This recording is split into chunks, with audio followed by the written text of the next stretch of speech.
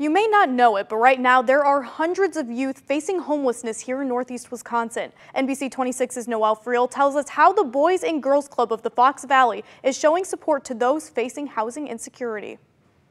It's a number that may surprise you. Just in the Appleton Area School District alone, they're nearing the 300 youth identified as homeless. But at the Boys and Girls Club of the Fox Valley, homelessness is so much more than just a number. It is an issue, and they do need support, and that support looks different for each family based on their situation. That's why the Boys and Girls Club is raising awareness about the unseen population of homeless youth. Each year, the club's home-based program teams up with local organizations for their Youth on the Move initiative. The initiative is aimed at breaking the stigma of housing insecurity. Oftentimes, homelessness, especially when it's related to our young people, it's something that's out of their control. It absolutely is not a choice.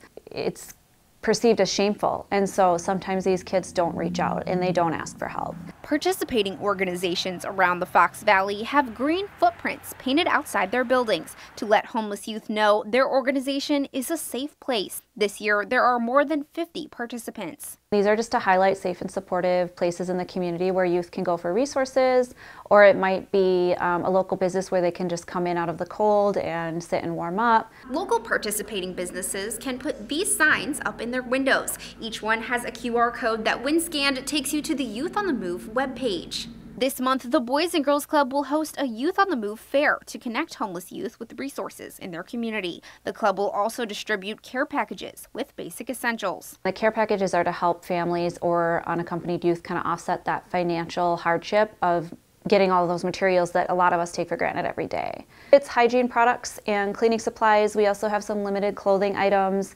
duffel bags, backpacks, warmer clothing for the winter. Lending a helping hand or foot to those in need. It's important that we have an awareness in the community that they're there, but also as a program that we're out there and we're a face, and that the kids know we're here so that they can connect and get some of that help. Throughout the month, the Boys and Girls Club will be accepting gift card donations to local restaurants and stores to assist local youth facing housing insecurity. To learn where you can donate, you can visit bgclubfoxvalley.org. In Menasha, Noelle Friel, NBC 26.